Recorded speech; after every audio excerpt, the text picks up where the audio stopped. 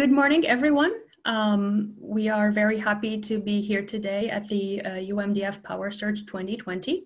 And I am going to start off by giving you a summary of the new tables for mitochondrial disease drug toxicity. This is a paper that was published in 2019, and it updates the current recommendation for drugs in patients with primary mitochondrial disease. This was a list that was much overdue. It's a list of drugs that should be avoided when patients know that they have a primary mitochondrial disease or a genetically inherited mitochondrial disorder. Patients who may have a primary mitochondrial disease or are suspected of having a secondary mitochondrial dysfunction might also use this table and this paper as a reference. So why did the list of drugs to be avoided needed updating? If you look online, there are several tables that have a long list of medications that patients and families and as well as doctors have used over the years to try to tailor their prescriptions for patients with mitochondrial diseases. Over the years, we have noticed that a lot of these inclusions within these tables were based on very few scientific data, and our personal experiences as mitochondrial disease doctors showed that many of these drugs that are listed as being toxic were actually safe as we use them regularly in our patient. So in order to put a little bit of order into all of these tables floating out there on the internet, we wanted to come up with a robust evidence-based new table that was more up-to-date with more updated scientific information. And we felt that this was very important to put out there as an international effort that is reviewed by several mitochondrial disease experts to help guide the treatment and management of our patients. So how did this process go? So this work has been fully funded by advocacy groups for mitochondrial disorders. They were not financed in any way, form, or shape by industry or pharmaceutical companies. This was really responding to patients' interest and requests to update this table of toxic drug for primary mitochondrial disease.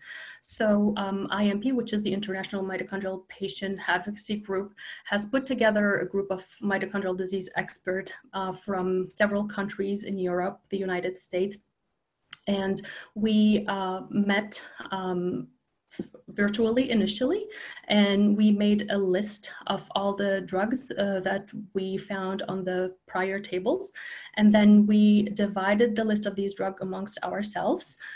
There were about 16 physicians, pharmacists, basic scientists, and pharmacologists that were part of this group, so different expertise from different subgroups. The physicians were neurologists, pediatric neurologists, and geneticists and metabolic experts who were well-versed in mitochondrial disease, and so mitochondrial disease patients primarily in their practices. And so the way this worked is that we had facilitators of the group, and then we had the panelists, which were the experts. And the panelists were invited, and once they accepted the invitation, they were given a list of the drugs selected, which initially included 32, and they were asked to add any medication that they deemed important to review. At the end, there were about 46 medication, and this list is not exhaustive, but with the means and the time allotted to us, that was the maximum drug number that we could review. And then we were all assigned a number of drugs to review. And by that, I mean, we did a very comprehensive literature search about all what has been published about that drug or family of drug or molecule. And then we reviewed all of that information. We distilled it into summaries. We were very careful to look at whether any experiments were done in the lab, meaning on cells, whether experiments were done on animals, whether there were any clinical trial in patients, and if there were, whether those patients were in large number, small number, and whether they had a primary mitochondrial disease that was genetically confirmed, or whether they were suspected of having mitochondrial disease or had a secondary mitochondrial problem. And then we had to write our impressions about the drug or the compound, and we distributed those with questions to all the panelists, and we asked them to review and say whether they thought this drug was toxic or not. And then all of those answers were compiled, and at the end, we all met face-to-face in Amsterdam for 2 days. We worked from 7 a.m. until late in the evening, and we reviewed all of these drugs one by one, all the evidence that was found, and then we reviewed all the information. We voted again as to whether we had enough evidence to call a drug mitochondrial toxic or not. And at the end, we came up with a few tables that I will be sharing with you. So the conclusion of the workshop was that after a thorough review of the evidence, we concluded that most drugs on previous lists could be used safely in people affected by primary mitochondrial disease. And this is the first table that you will find on the paper that was published. The list of drugs studied and considered safe to use. And if you see here on the left hand of the table, there are the categories of these drugs and the family of the drug, like an ACE inhibitor or analgesic. It's pain medication, antipyretic, fever medication, anesthetic. And then on the right side, you see the generic name of this group of medication. For example, analgesic, acetaminophen, or paracetamol, salicylate.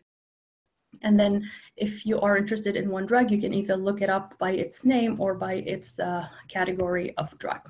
So most of these drugs listed here are drugs that we have reviewed and that we have deemed to be safe. The table number 2 within the paper is an important table because it points your attention to drugs that, that had special recommendation. So valproic acid was a drug that we deemed to be toxic in certain situations. So if you were a patient who have a polymerase gamma or POLG mutation, that you should use this with, or you should not absolutely be given this drug because we know that it can cause liver toxicity. Aminoglycosides, which are antibiotic, should be given with caution because in certain cases where a patient carry a certain type of mitochondrial DNA mutation, these antibiotics can induce sudden hearing loss. So before you are prescribed this medication, you should talk to your doctor about this possibility. And then in general, in patients with mitochondrial disease that causes muscle problems, you should talk to your doctor, surgeon, and anesthesiologist if you were to have a procedure requiring anesthetics, because neuromuscular blocking agent can need to be used under strict monitoring and supervision. Not that they are prohibited, but they have to be used with extra caution.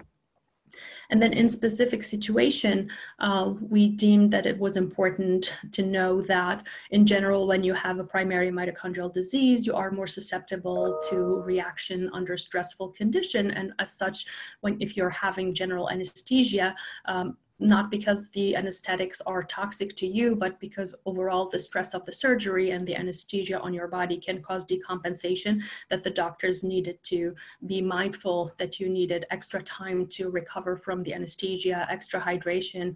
And so all of these recommendations are in this table that you can share with your doctor. We also have provision as to the duration of treatment. For example, we know that certain drugs might not be toxic if they are taken for a few days, but if you are on them for a long period of time, such as maybe antibiotic or steroids, if you are to take them, for example, for 3 months or 6 months because you have asthma or you have another autoimmune disease, then their toxicity might be different, not because of the length of therapy as opposed to the drug being toxic itself. If you have kidney injury, then your kidneys are not clearing the drug as efficiently as someone who has a normal kidney, so the dose that you should be on might need to be adjusted by your doctor because of your kidney problems. And if you have high lactic acid, you might also want to stay away from some drugs that can further increase your lactic acid level. All of these are provisions that are unique to patients and that need to be discussed on a case-by-case basis by your doctor. So the important principles from this extensive review of literature, is that it's important to remember that side effects can occur with any medicine in any patient. Any one of us who takes medication can be subject to these side effects. Having a mitochondrial disorder does not seem to predispose you to develop more side effects from these medication, but under certain circumstances, some extra precaution need to be taken. And that medication can affect you can affect anyone taking a medicine and may not be related to your mitochondrial disease, meaning that you might be sensitive to certain medication independently from your mitochondrial disease. Like, we are all born with different genetic predisposition, and we all react to environmental exposures and different things differently. The same can happen when you take a medication. So you may develop some side effect from certain medication, and it may not be directly related to your underlying mitochondrial disease, but to other genetic factors that you hold. And it's always very essential that before you take any medication prescribed by your doctor or over the counter or on the internet, to always talk to your doctor about the possible side effect of these medication. I think it's also important to know the difference between what medication can cause. So this paper was really focused on mitochondrial toxicity, meaning that we wanted to really know if your mitochondrial disease puts you at higher risk to developing any side effect or adverse reaction from being on a certain drug. And the answer for the most was no. Your mitochondrial disease is not predisposing you to have more side effects from certain medication, except under those circumstances listed in table 2. Having said that, side effects from medication can happen regardless of your mitochondrial disease. And these are some aspects that I wanted to make clear. So medication can cause side effects. And what side effects are secondary unwanted effects that occur due to the drug therapy, meaning that if you take a drug, for example, and you develop headache or vomiting or nausea, that's a side effect from the medication. And that is unrelated or can be unrelated to your mitochondrial disease or any mitochondrial toxicity. This is different from an adverse reaction, which is an unintended pharmacological effect that occur when a medication is administered correctly. So if you take a drug, for example, to thin your blood, because you have some issue with your heart, for example, this is if you have an arrhythmia of your heart, you need to have your blood thin so you don't develop clot. And while taking that blood thinning medication, you develop a clot. That's an adverse reaction that wasn't intended. And so that's considered to be an adverse reaction, not a side effect. So you're not developing a new symptom, or your symptoms are not being exacerbated because you're on the drug. You're just developing an unintended consequence of being on the drug. These two are also different from an allergic reaction, which is a reaction by your immune system to something that is usually not harmful to your body. So your immune system reacts to the drug as being a foreign body, and that immune system reaction causes a lot of acute symptoms such as shortness of breath, fever, sweating, inability to breathe, and can cause shock and anaphylaxis. These are the most serious side effects of taking medication, and these usually happen between 5 to 10% of patients who develop side effect. So all of these can happen in anybody, regardless of whether they have a mitochondrial disease or not. And so when you're looking at the list of medication, you might not see medication you are on, or you might feel that you have taken medication and you've developed problem from that medication, and you wonder why it's not listed as being mitotoxic. It's because we couldn't find any evidence that that medication is causing a direct mitochondrial toxicity, but that medication might be causing a side effect, an adverse reaction, or an allergic reaction that is independent from your mitochondrial disease. So we are hoping that this new updated version could replace all the previous versions that you might find out there on the internet. And we would urge you to have a copy of it. You can find these lists on all the advocacy group websites. You can also Google it and it will come up free. A list of medicine considered to be safe for mitochondrial disease. And I would recommend that you consult with your doctor, and you provide all of your doctors with a copy of this list to consult before they prescribe anything to you. I would like to thank everyone who was involved in the preparation and the writing of this paper, including IMP, the International Mito Patient, the advocacy group, Global Mitochondrial Disease Awareness Advocacy Group that has funded this project. Also, Dr. De Vries and Dr. Mancuso, who have been the lead on this project, putting together the authors and hosting and doing the bulk of the work, as well as all my other co-authors who have contributed to all of this body of work. And with that, I will end, and I will ask Dr. Parikh and Dr. Goldstein to join me into more discussions. Okay, thank you, Dr. Karaa. I think that was a wonderful overview, and we understand that that was quite an endeavor to go through all of the medications. I heard about this effort and I was very excited to see the results because as a doctor who takes care of children and adults with mitochondrial disease, pretty much every clinic visit we go over what medications could be harmful and what any individual patient needs to watch out for.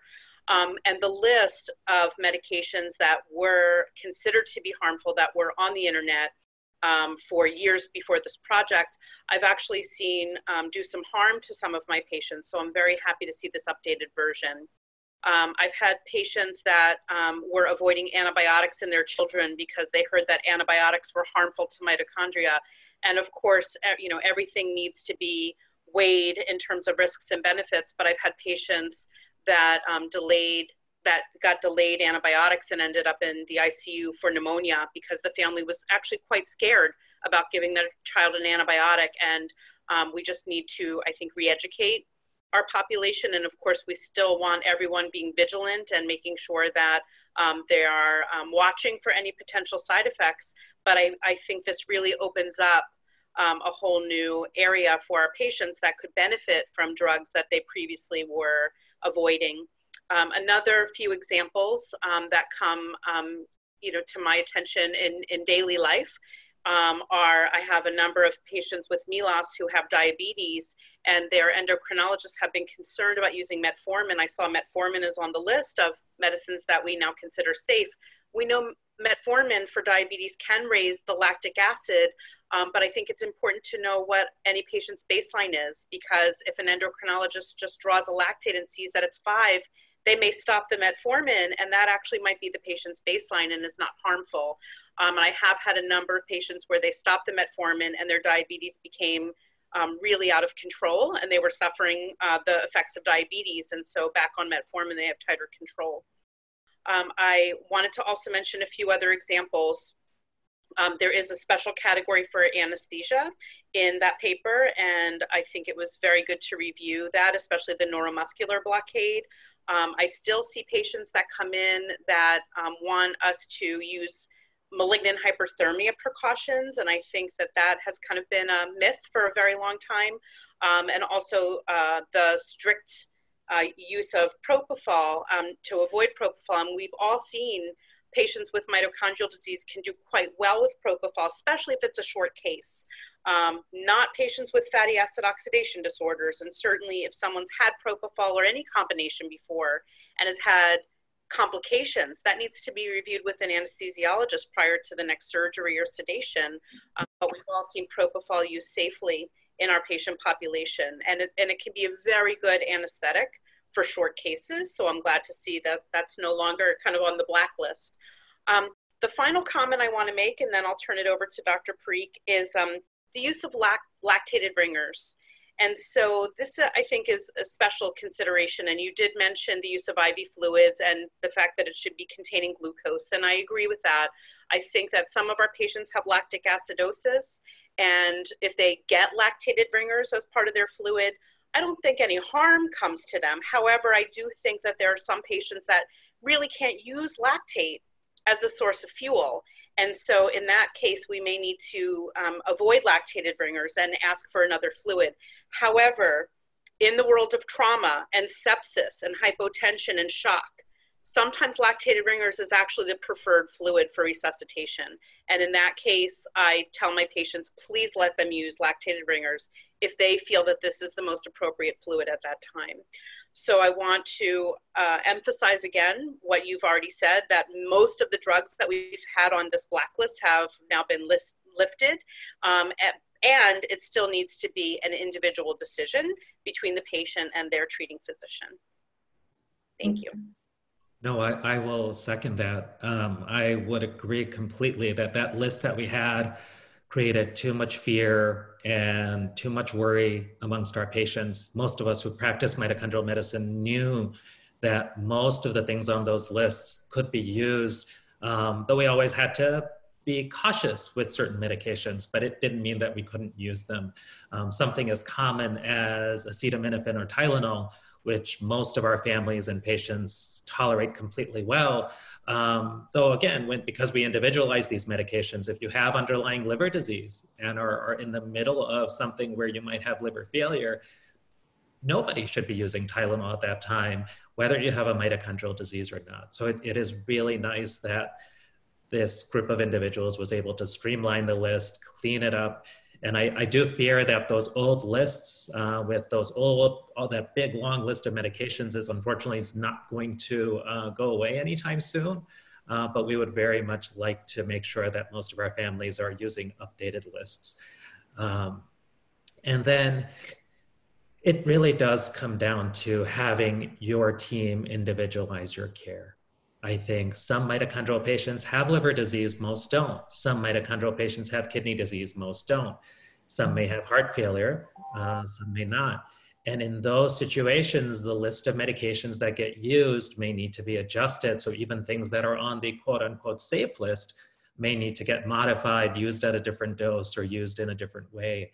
And so for all these reasons, yes, in general, our list has gotten much shorter, but just we need to make sure that the care we provide you is individualized to you and not just a blanket statement where we apply the same thing to everybody.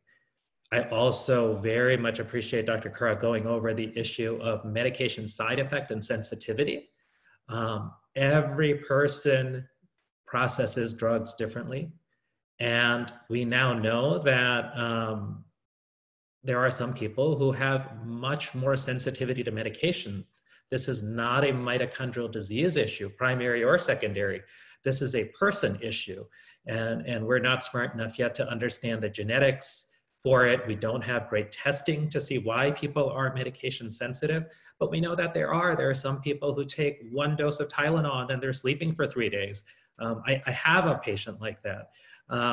We have some people who take the tiniest dose, a pediatric dose of medication, they're adult sized, and then they end up having huge changes in their blood pressure. And so in those situations, you just need to, again, note that you're medication sensitive and be cautious about the medicine you use and the dosing that you use at that time when you start something new, but it doesn't mean that it's because of your mitochondrial disease or dysfunction. And then it should not be an automatic, I avoid this whole category or whole family of medication. I think those are the main points I wanted to make. Yes, thank you both. Exactly. I think the message that we want to put across is that everyone is different and you really need to talk to your doctors before you make any decisions. We did receive some questions before the presentation, so we wanted to address them. There were many personal questions that we won't address individually, but there were certain themes that emerged from all the questions. One of them is the use of supplements in mitochondrial disease. Dr. Parikh, can you tell us a little bit about how you proceed and how you think about supplements for primary mitochondrial disorders? Sure. So, and what I usually tell my families is that unfortunately, supplements are the one place where you're going to get so much variability depending on which mito expert you talk to. And a lot of that has to do with the fact that we don't have great science yet backing up most of what we do with vitamins and supplements. As part of the Mitochondrial Medicine Society, as part of the National Mitochondrial Care Network, we're very much trying to standardize and unify the care we offer families. So we're hoping that if you go to the center at Philadelphia, in Boston, in Cleveland, or on the West Coast, that you're going to get very similar care for most things. But we know that vitamins and supplements are one place where you're going to see a lot of variability, that there are still personal beliefs that guide vitamin supplementation. There are still a lot of personal experience that clinicians may have had where they've seen a wonderful response or a poor response that changes the kinds of recommendations they make. That being said, there are some vitamins and supplements that have received a bit more study, and we're going to post a link up on here. The National Institute of Health did a wonderful review of the vitamins and supplements used for mitochondrial disease, and it's available freely online, so we're going to make that link available to all of you. And then there is also a website called examine.com, which is an independent website that is run by PhD scientists that reviews the evidence base for any and all vitamins and supplements, not just mitochondrial disease supplements. And so if you ever come across something and want to know, can it help mitochondrial function or not? What is the evidence base for it? What other problems might it create? What is the dosing I should use? Examine.com does walk through some of these things, and most of the information is available for free. So I usually recommend these two resources to all my families and patients. As far as supplements go, you will pretty consistently hear most mitochondrial docs try a few things. And that's just based on historically, we may have seen benefits, and there may be a little bit more science backing up some of these vitamins and supplements. But it doesn't necessarily mean that these vitamins and supplements are the right vitamin for you. It's just that it's something that you're going to hear we would like for you to try to see if it causes any benefits. Those include things like coenzyme Q10, creatine, alpha lipoic acid, and some of the B vitamins, the B complexes. Most of these things have very potent antioxidant effects. They also can help maybe make your mitochondria work a little bit better. But it is very true that they work to varying degrees in various patients. Some people have zero response to any of these. Some people do have some improvement in some of their symptoms, like fatigue. And then there are a small percentage of patients that see a very night and day difference and really get a benefit from these medications. In general, because they're relatively low cost, because they have relatively few side effects, and because if you try them for 3 to 6 months and you see a benefit, it's often worth it for most of us to at least recommend that you give some of these medications a fair shake and trial. But again, you'll get some differences here, but my recommendation usually is if you're not seeing dramatic benefits after 3 to 6 months, considering stopping it or maybe trying something different. Very good, thank you. Obviously, because we're all living in the COVID pandemic era, we've had a few questions regarding COVID-related therapies. One of the questions was whether any of the drugs or treatments in trial for COVID-19 was toxic to the mitochondria. It's unclear at this time because I don't think that anyone is specifically looking for mitochondrial toxicity in the setting of these drugs, but we are waiting to see whether any of them are actually efficacious against COVID-19 before we start thinking more specifically about our subpopulation of patients. But again, in an emergent situation, in the acute setting when life is at risk, it doesn't matter if a drug is really mitotoxic or not, because if you had to choose between life or worsening of your mitochondrial disease symptom, the doctors will always choose life. And so you will be, or you should allow to be given to you or to your family members a drug that is life-saving, and then we would worry about your mitochondrial disease symptom getting worse later. But there were specific questions regarding hydroxychloroquine and azithromycin, and I was wondering, Dr. Goldstein, whether you could comment a little bit about these two drugs in general and their risk in mitochondrial disease patients. Sure. Thank you. So the azithromycin is a common antibiotic, and many people have been on it for, what's called walking pneumonia, community-acquired pneumonia, otherwise known as a Z-Pak. And again, in the older sources, erythromycin or azithromycin were on the list of medicines to potentially avoid. However, We have seen many patients that have needed to be on a Z-Pak for common infections, and they do quite well. And I've had patients that are on chronic use of medicines such as azithromycin or its cousin erythromycin for GI motility issues, and they tolerate it well. So again, I think there's no problem in using azithromycin appropriately. I would also just put in a little plug here for antibiotic overuse. There are many patients that call their doctors and they want a Z-Pak because they have what they think is bronchitis or something like that, and it may just be a viral infection and not true bacterial infection. And so I think we need to continue to be vigilant about antibiotic overuse. But in terms of using it for COVID-19, if the evidence shows that azithromycin is effective in terms of part of the therapy, then I would not hold back using azithromycin in that situation.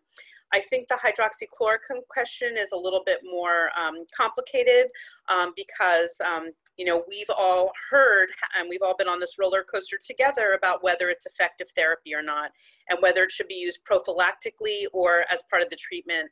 And I don't think we have enough evidence yet to see if hydroxychloroquine is effective therapy. I don't know if each hospital has standardization of care yet for COVID-19.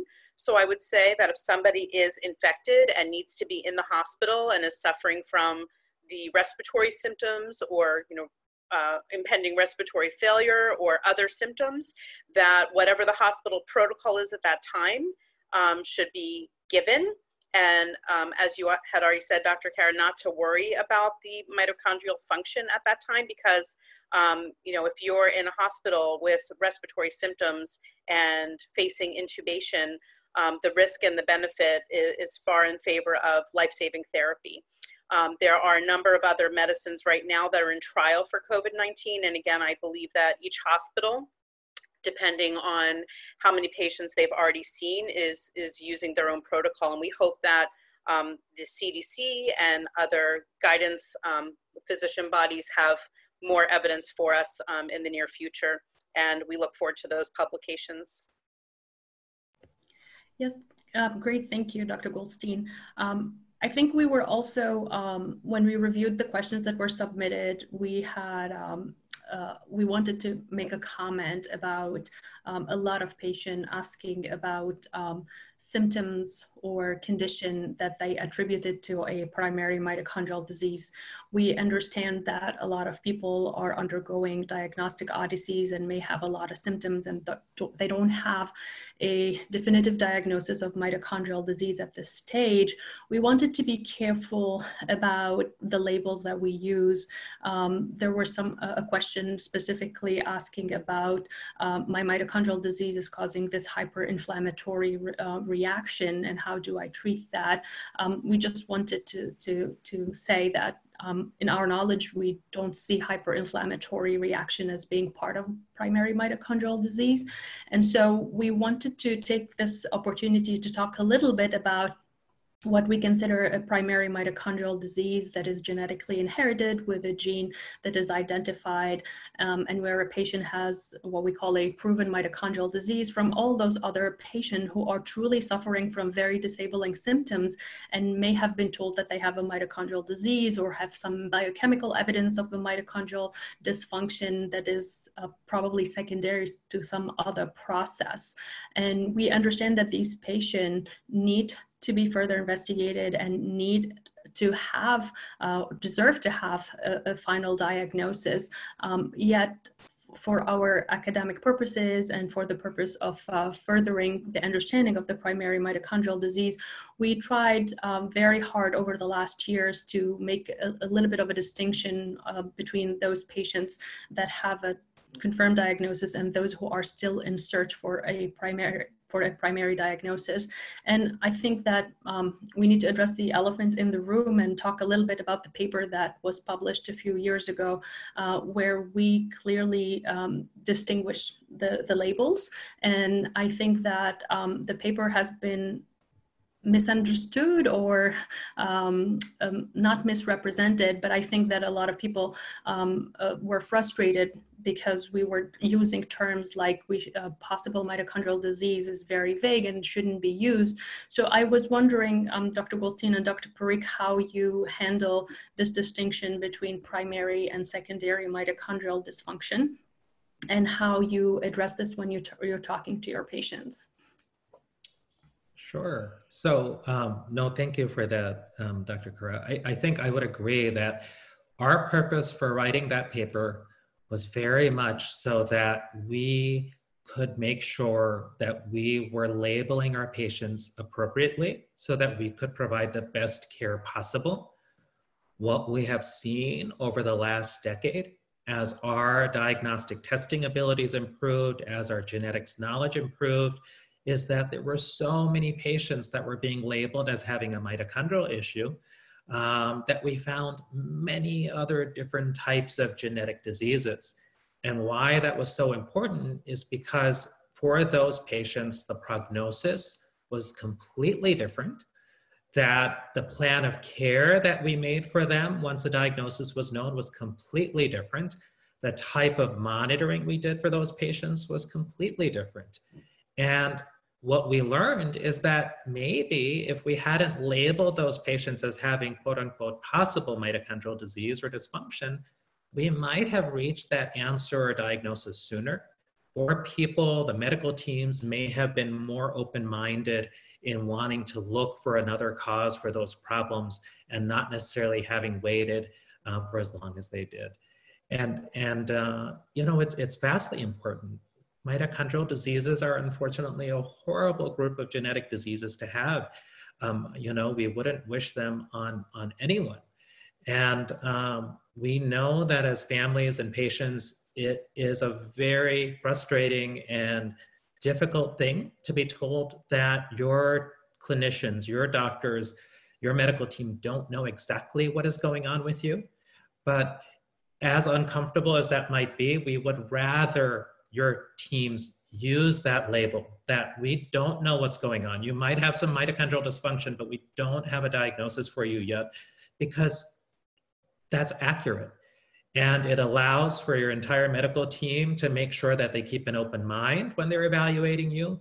Don't put certain restrictions on your medical care that don't need to apply, especially, for example, when we had that big, long medication list and some of our families and patients weren't getting antibiotics or certain medications they should have been getting because a clinician was afraid to use those medicines. And make sure that as our knowledge and testing abilities improve, that we keep pushing the ball forward, that we keep testing you and looking for problems. It is not to dismiss your symptoms. It is not to dismiss your mitochondrial dysfunction. It really is to make sure that we are on the right path and that we're writing the right plan of care for you.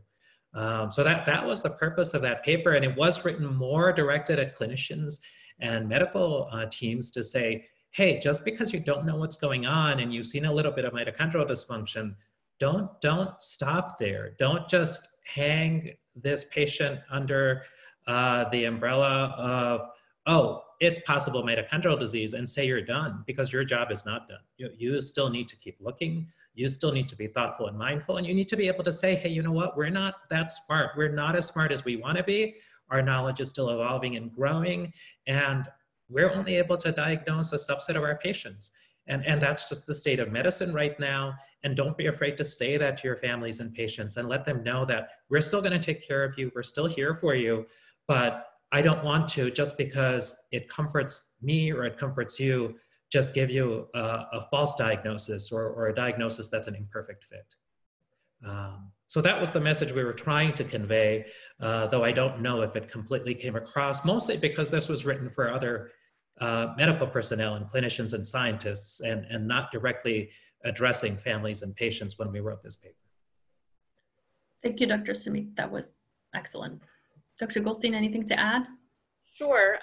I think that I echo everything that's been said already. And a couple other things I keep in mind are that you know, a lot of our patients had muscle biopsies or skin biopsies or biochemistry that was done 10 years ago or more. And they may be carrying this diagnosis of mitochondrial dysfunction or a complex 1 deficiency or, you know, complex deficiency around with them, but it's never had genetic confirmation. And we've all seen the growing list of other diseases that can have secondary mitochondrial dysfunction associated with them. Personally, in Philadelphia, I work very closely with the group of epilepsy doctors, and we've seen patients with, for example, STX-BP1 related epilepsy have secondary mitodysfunction. And we've tried to treat it with mitococktail, and we don't see any improvements. But we've also historically seen this in patients with Rett syndrome and Angelman syndrome and Down syndrome. So there are a number of neurological conditions that can give you an abnormal muscle biopsy when you look at the mitochondrial function. I think the same is true in the world of adult neurodegenerative disease. There are papers that show adults with Parkinson's or Huntington's or Alzheimer's or ALS can have secondary mitochondrial dysfunction. In terms of clinical trials, we know where we've gone so far with primary mitochondrial disease that in order to be included in a clinical trial, the genetic etiology needs to be known, proven, and not only that, but agreed upon by an adjudication committee. And that's really so that we can make sure we are including patients that have definite genetic mitochondrial disease, so we can hopefully prove one of these therapies works and have an FDA approved cure. I have also had patients that come in with the muscle biopsy, and then we do updated genetic testing, and we find another answer in another category that opens up for other therapy. Recently, I had a woman who had come in who had abnormal muscle biopsy and for years had urine organic acids that showed glutaric aciduria type 2 pattern. And she, as an adult, was recently diagnosed with a congenital disorder of glycosylation and is now getting specific therapy for that. So, you know, I think it's very important to realize why we felt the paper was needed. We, I saw a growing cohort of adults, especially, that kind of were carrying this label of mito, but not having a definite diagnosis. And by sticking a label on somebody, it kind of stops the diagnostic workup from anybody else. So I think it's very helpful for our patients to remove the label and let the diagnostic workup continue and hopefully get to something more definitive that can offer better treatment and better symptom management. Yeah, thank you very much. I think we're done with the submitted question, and we should turn it over to the live questions. So we are now back live, ready to take your questions in the chat feature. So we invite you now to submit your questions so that the doctors now may answer them. And Dr. Karaa, I want to begin with you. This was quite a project, and I really am interested in knowing how long did it really take to go through all of this? And really, why did you all decide to tackle this? Was it out of patient concern because some of these medications just weren't making sense to be on that list? Yes, thank you, Cliff. Well, it took months and months, almost a year, from the time the committee or the group was put together to the time where we were all agreed on the findings that we researched and we came up with, and it took many more months to get that paper published. And we really tried to be very diligent in terms of looking at every publication out there to make sure that we were not missing anything. I think this is also the first time where we really wanted to put forth all the information available, whether in an animal model, whether in a petri dish with cells, or in an animal model, or in clinical trial that used humans, and more specifically, if there were any trial that used mitochondrial disease patient, because it's very different to look at these drugs in a petri dish versus an animal versus human that don't have mitochondrial disease. As to why this was undertaking, well, this was solicited by the IMP, the International Mitochondrial patient group, because they have been having a lot of comments and feedback from the patient to update this list. As you know, there have been many tables out there over the years that have accumulated, and sometimes some of the information within these tables can be contradictory. So some of the patient wanted an updated version and consolidation of all of these tables out there. We were also seeing, as physicians and clinicians, a lot of concerns from our colleagues in hospitals where in the acute setting, for example, we needed to use a medication that the patient or a family might have objected to. And so it really came from both ends. The patients requested it and the clinicians were concerned about it. Dr. Goldstein, I know you mentioned in your talk about the antibiotics. Was there anything else that surprised you that was added to the list of medications that could be used? No, again, I was very happy to see that the group had looked at all the antibiotics and gave careful consideration to them, but really stressed that overall antibiotics seem to be safe. You know, there is one caveat. If you have a specific mitochondrial mutation, you might be more prone to aminoglycoside-related deafness. Aminoglycosides are not used that commonly. And, you know, there's a question about whether someone should be tested for that mutation prior to being given aminoglycosides. But aside from that, we, I think, now have more of an understanding that it's okay for our patients to take antibiotics when they're needed. And just to reemphasize, I've had patients that have had serious bacterial infections that required antibiotics, and my patients were concerned and worried about taking them.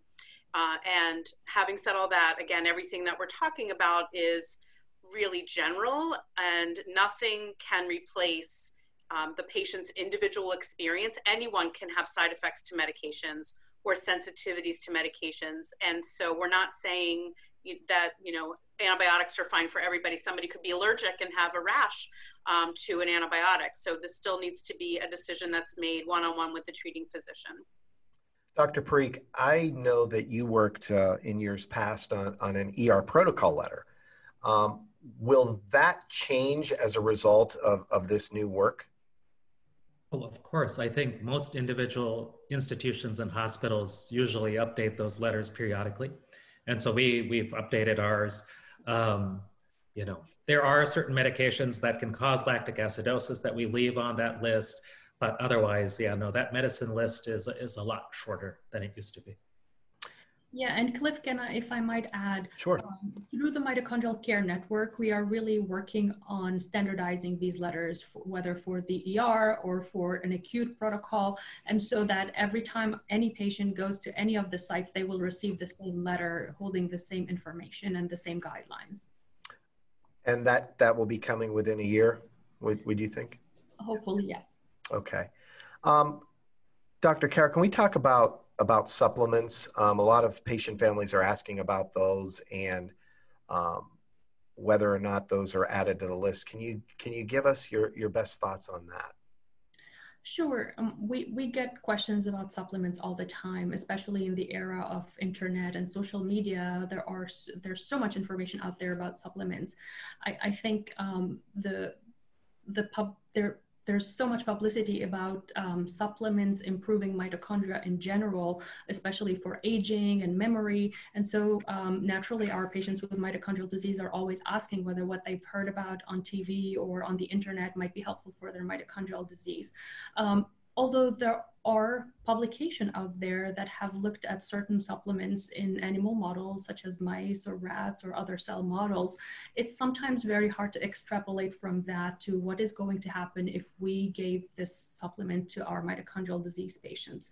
A few years ago, the Mitochondrial Medicine Society has put forth guidelines as to what supplements were deemed to be helpful. And what we mean by helpful is that we had very scarce data from small clinical trials that were specifically done in mitochondrial disease patient, primary mitochondrial disease patient, that have shown that there was some modest improvement in muscle strength when patients were on these supplements. And those supplements are coenzyme Q10 in the form of ubiquinol, riboflavin or vitamin B2, and alpha lipoic acid, which is an antioxidant. And so these are, for the majority, the ones that we have some information about.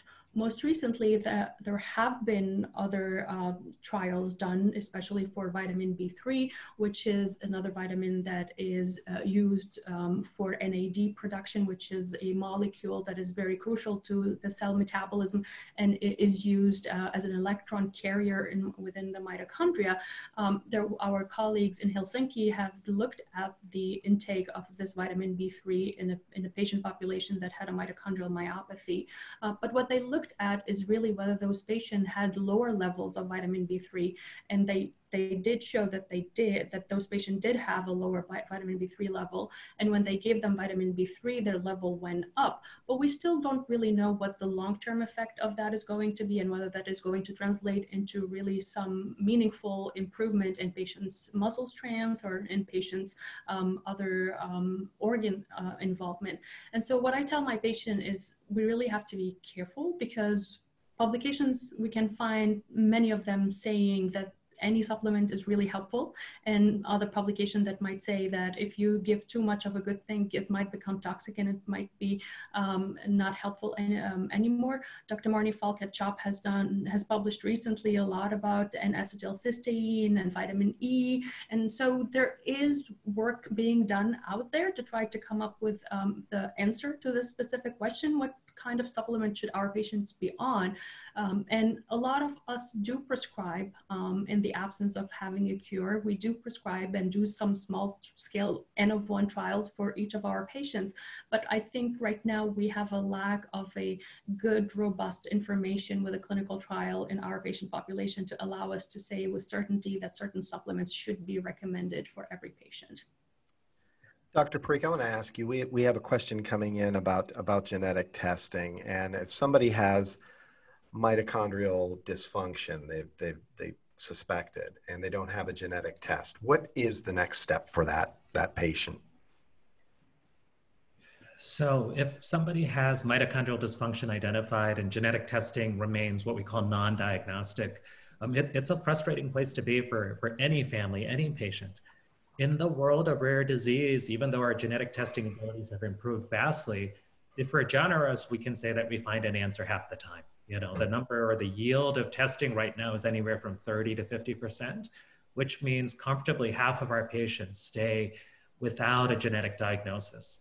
And whether that be mitochondrial dysfunction or developmental disability or muscle or nerve disease, our recommendation usually is that you have a group of a team of individuals who are going to care for you and your symptoms, but not box you in and make you necessarily kind of force fit you into a puzzle that may not be a good fit.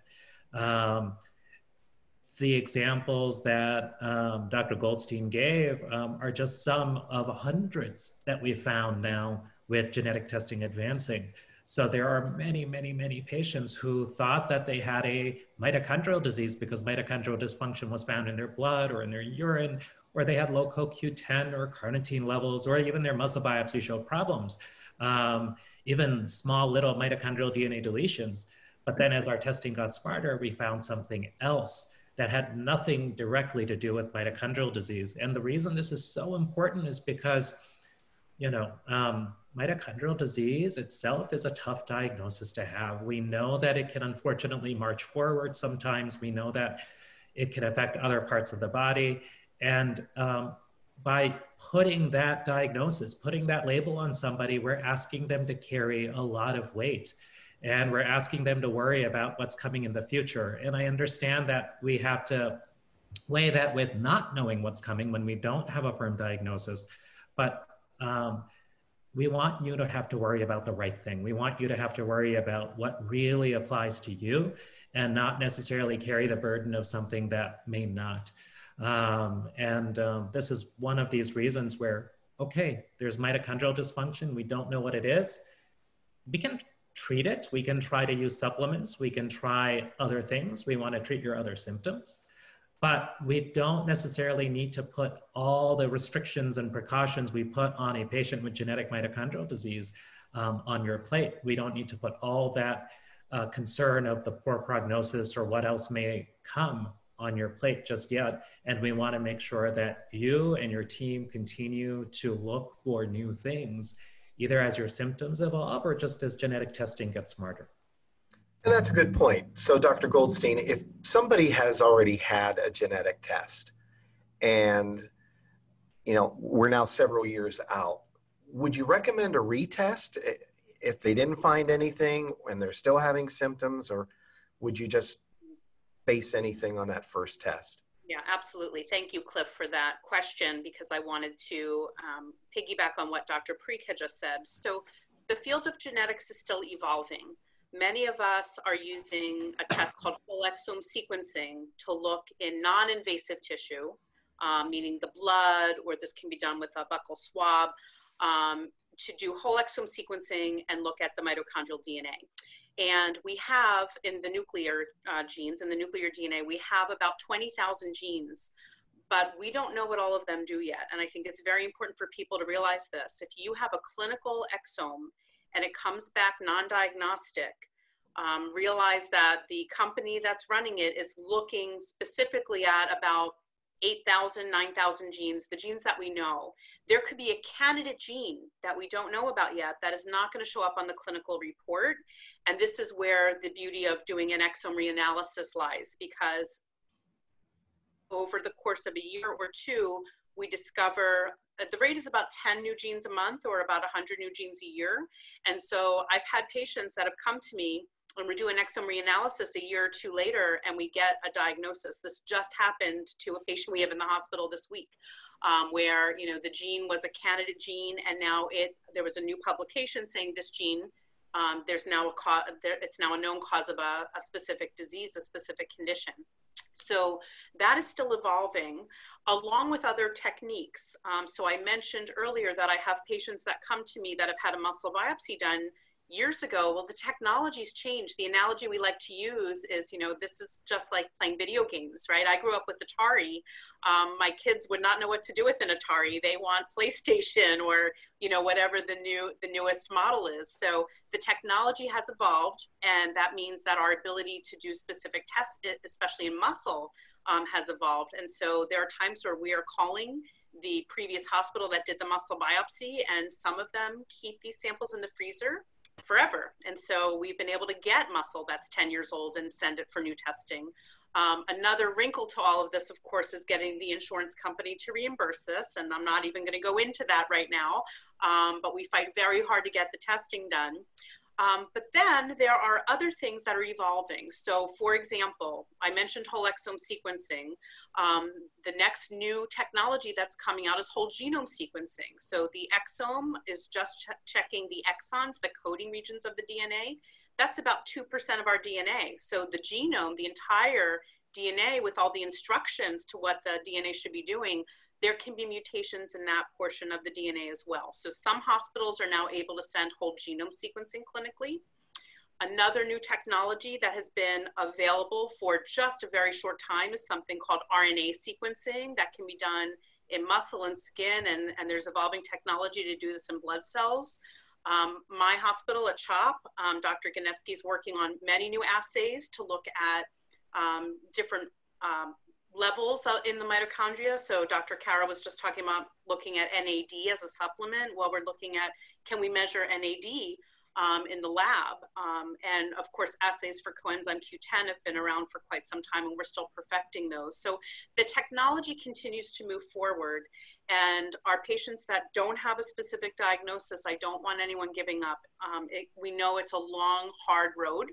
And I want people to hang in there and be open-minded to mitochondrial possibilities and the non-mitochondrial possibilities, and to keep the diagnosis going so that, you know, at some point you have a definite and hopefully treatable condition. Okay, doctors, thank you all so very much for taking these questions. And as Power Surge continues, we invite you to stay with us for the big pitch, which is coming up next. Thank you, Cliff. Thank you.